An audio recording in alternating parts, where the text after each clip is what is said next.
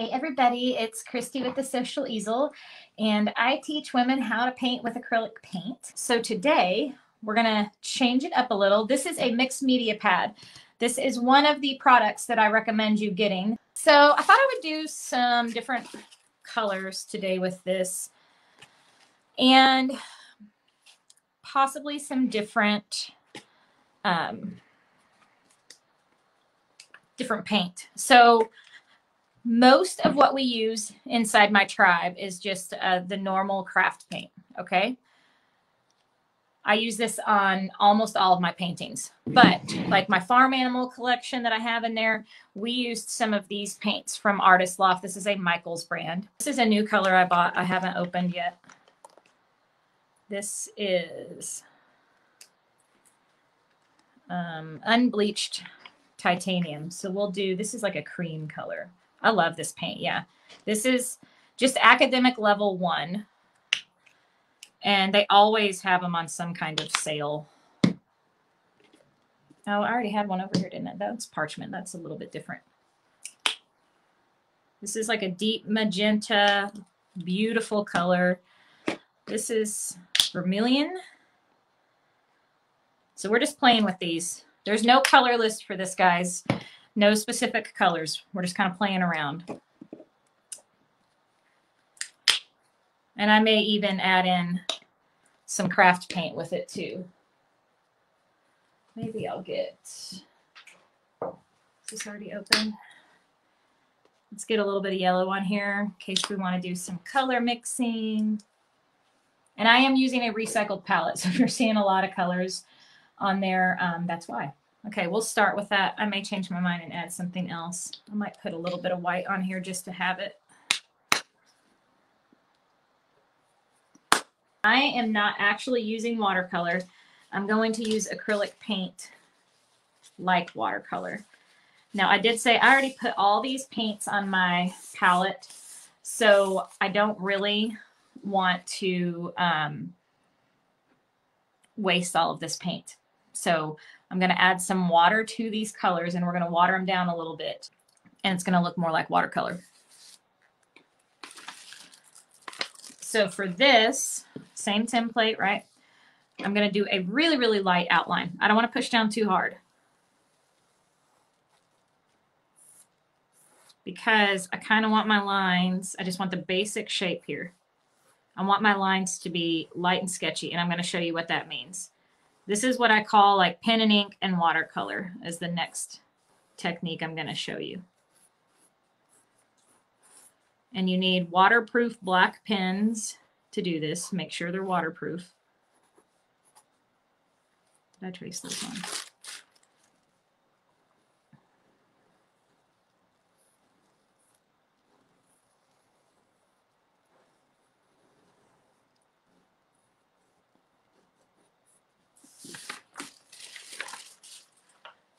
So we're just doing, I know you can barely see that. I'm going to get my pens. My very favorite one is in this drawer that is blocked by my sign. So my favorite one out of my pen set is my one that kind of has a brush tip to it. We'll have to work with what we got.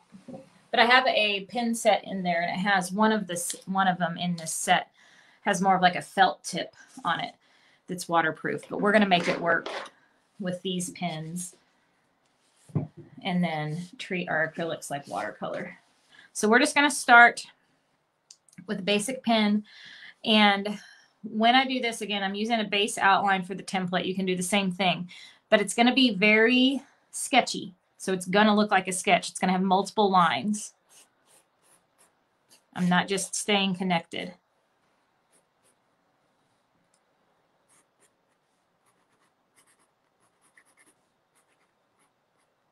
So this is a very loose style as well.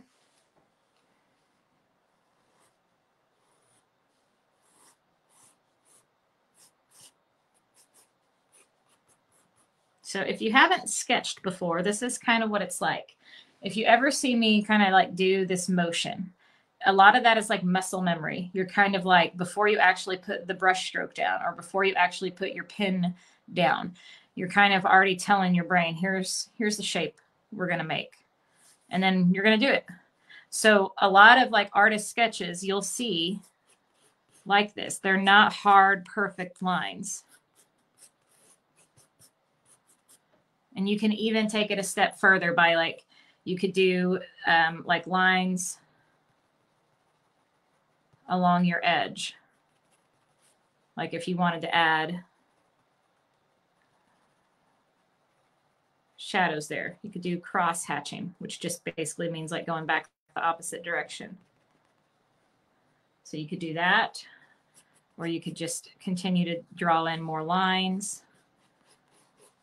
But it really starts coming to life when we add the paints to it.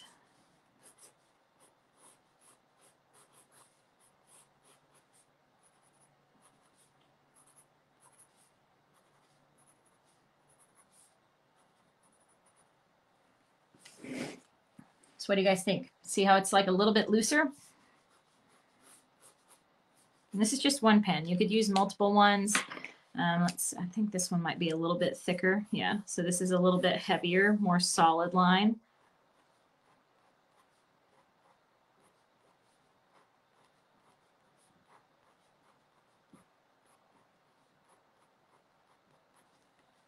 Can add in some details like that.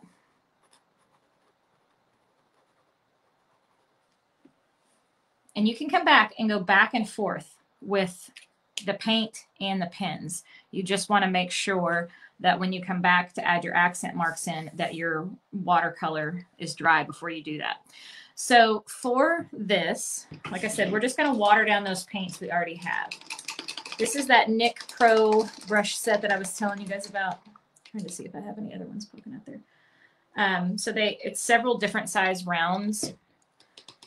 So I'm actually going to leave a fair amount of water in my brush here.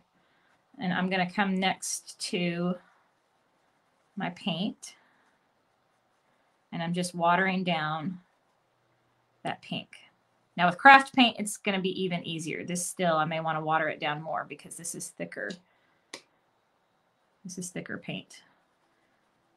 We'll see how it looks once I get it on there. I may want to switch to craft paint to do it.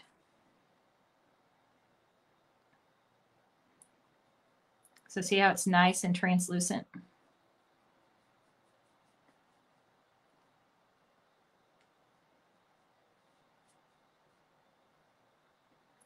And then when you're treating it like watercolor, we'll let it dry a little. You can come back and get a little darker around the edges if you like. So it's a little bit different with highlights. So if you want highlights, then you leave that part white. So I can even just grab a little bit more water here and go straight on my canvas with the water. And see how it just lightens that pink up that much more. And I love this style because it's not about like staying in the lines.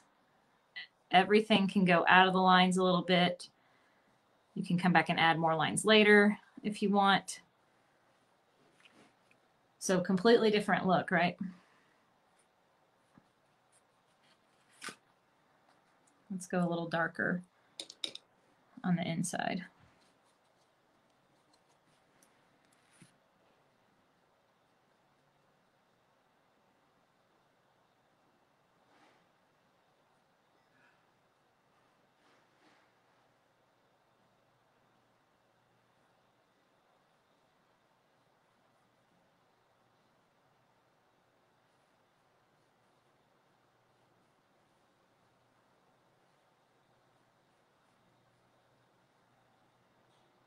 So I'm just getting a little bit of water,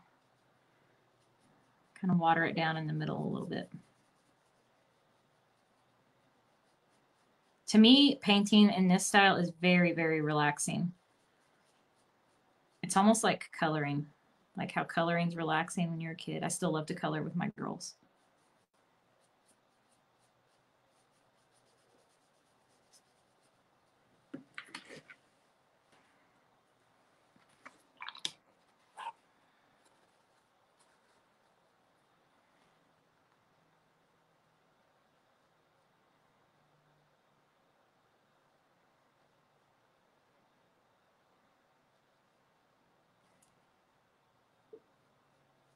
It's just a really simple, subtle kind of painting.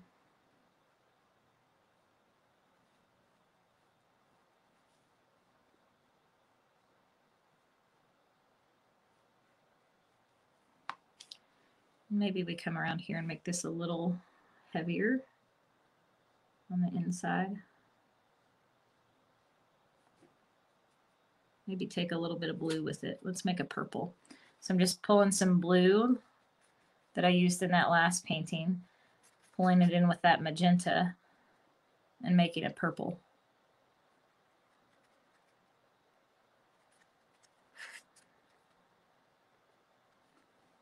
So now I've got this really pretty purple. Add a little water to it. Water it down.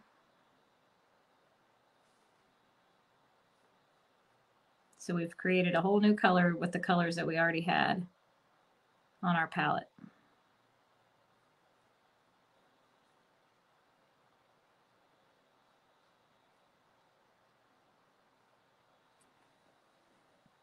I kind of think I want this purple maybe around here.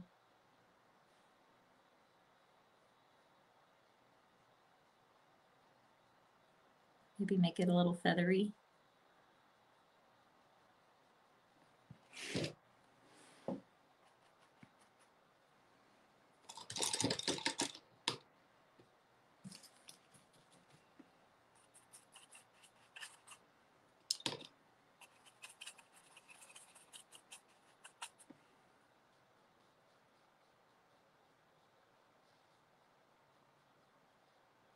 So this is really, really watered down because I don't want it to have a really strong pigment.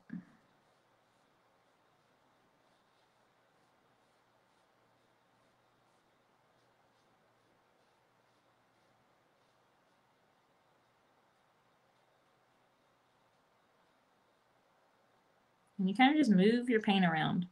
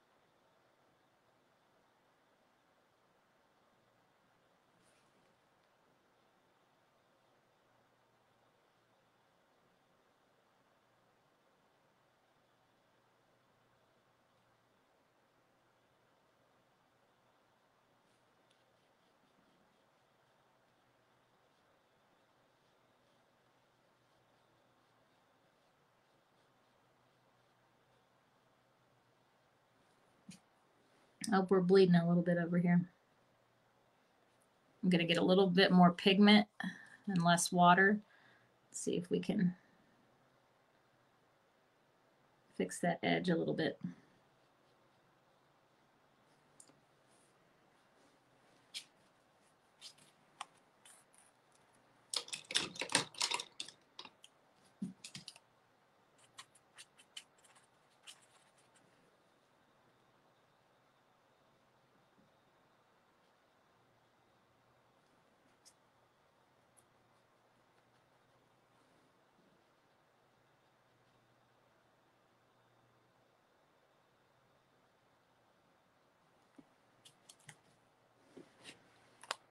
Thinking what color for the hat?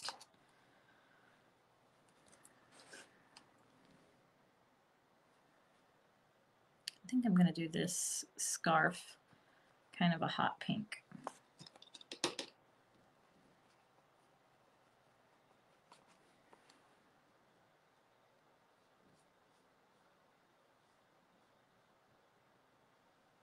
So these colors are all in the same kind of color family, which you can also do in your paintings. You don't always have to have a big, bold, contrasting color if you don't want to add a little bit of brown. to this.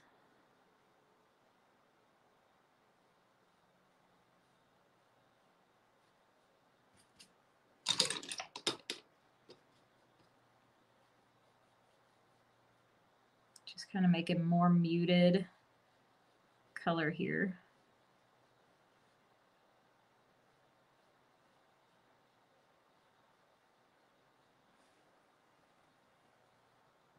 I kind of like that.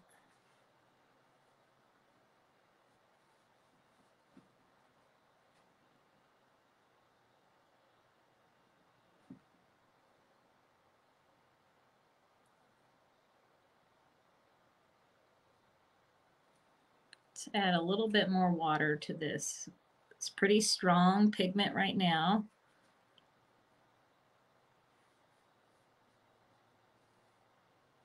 And then again, I can just go straight to my water. So we need a little bit more contrast before or between these wings and that scarf. I always forget that ear, don't I? I didn't even draw it on this time. He may be earless. Maybe that ear is tucked up in there.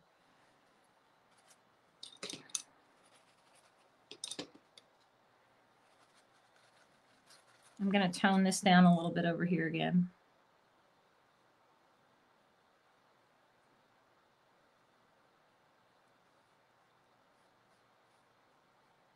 Kind of gives it more of a wine, rustic color there.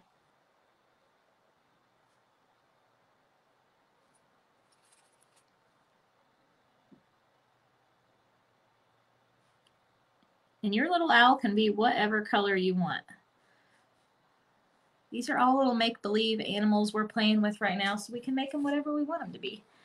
I think I'm going to make his wings stand out a little bit more. So I'm going to get some of that magenta that I really like. A little bit of water here. And we can come back and make that a little bit stronger there.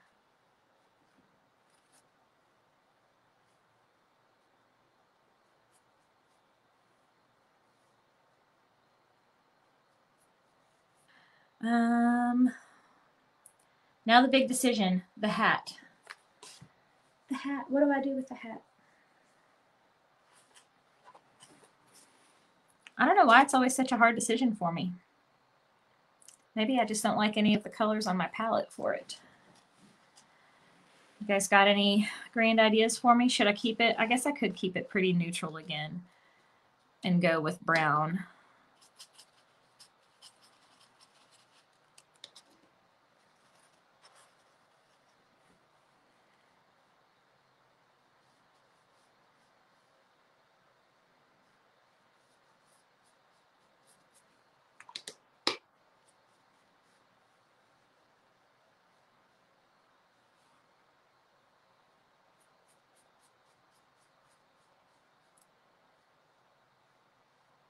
So as an artist, and I don't have a degree, I have 7 years worth of college in art, but no degree, because I actually chose to quit and start this business instead because it was more profitable for me than going into further debt and becoming a graphic designer, which is not really what I wanted to do.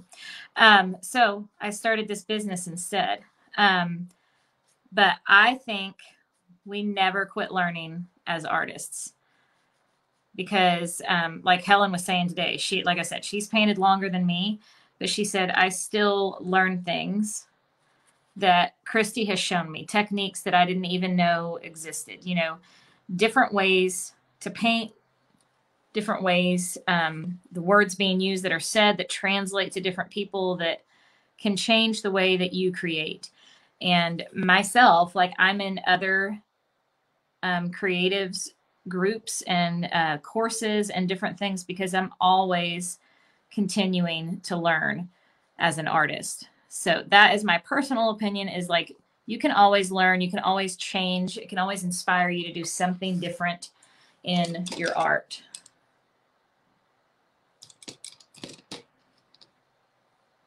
Yeah, grays would have been pretty too. I kind of wanted to keep this one. I didn't want to do the teal. I have that on my palette, but I kind of wanted to keep this more a softer tone. And even with this, I kind of don't like how much pigment I have in there. I'm going to water it down a little bit more. And even take some off. And then just smooth it back out again.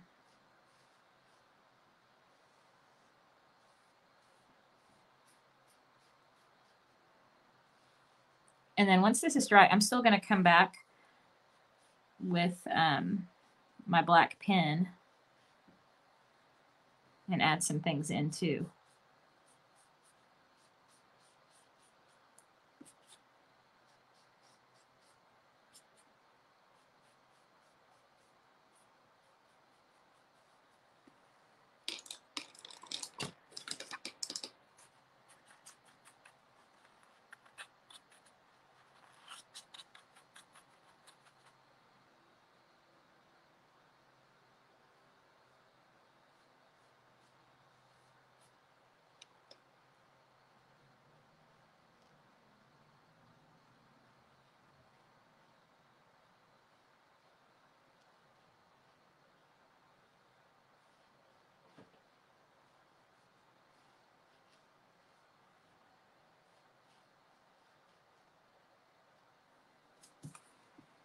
All right, I'm thinking I'm about done with the color. I'm trying to decide if I think maybe I'll add a little bit more purple down here. I kind of like this purple up against the wings.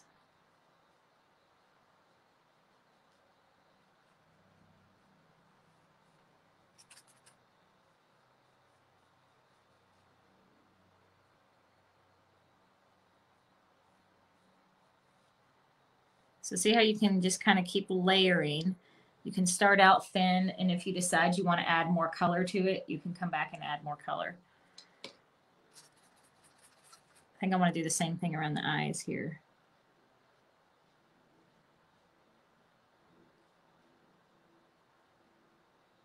I think I like that contrast. You guys like the contrast of the purple and the pink?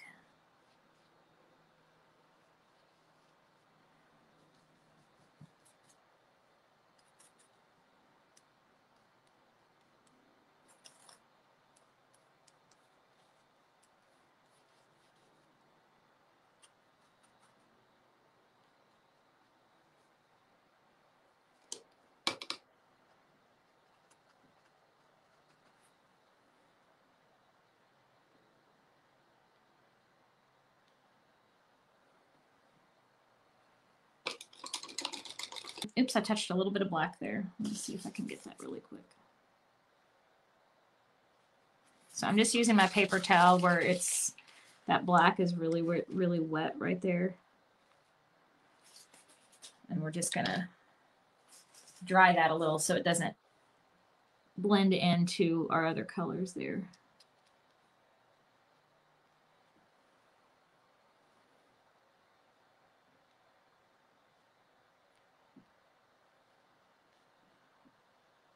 And these eyes, these black eyes may be a little bit bigger than our other ones, but that's okay. Sometimes I think they're actually cuter with bigger eyes. Now, here's the other thing. If you're using acrylics instead of watercolor, you kind of get to cheat a little bit. So if we still want that white dot in there, like we had in the others, we can add it in. Whereas normally, if this was strictly watercolor, you would not be able to do that, right?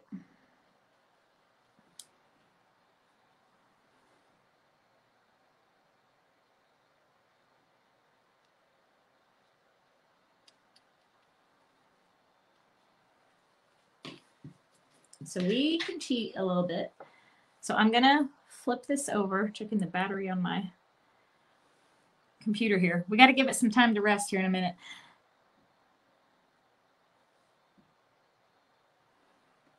And we get to cheat and do that. Because if you were doing watercolor, you couldn't. So I think I'm done with this one. So this is dry in these areas. And if I want the black to stand out more, if I want more of those lines in here, maybe a little bit of the movement on the outside. And these can be messy, like scribble lines.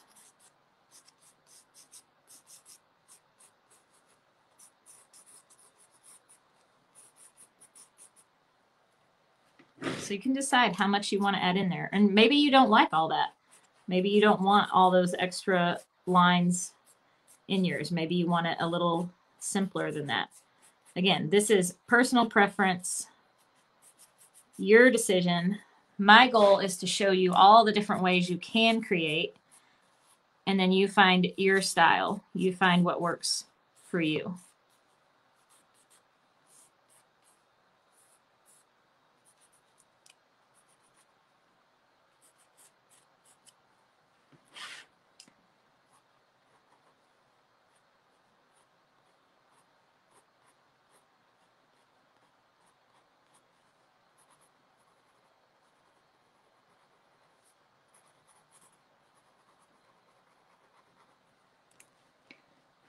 Can you guys see the difference in the addition of the lines?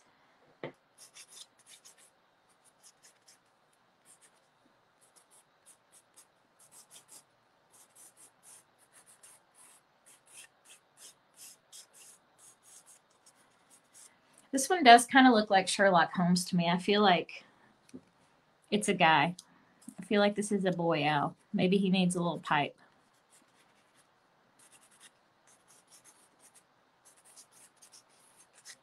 Maybe I want some crazy lines up here. And all the type A's scream at home as I'm doing this.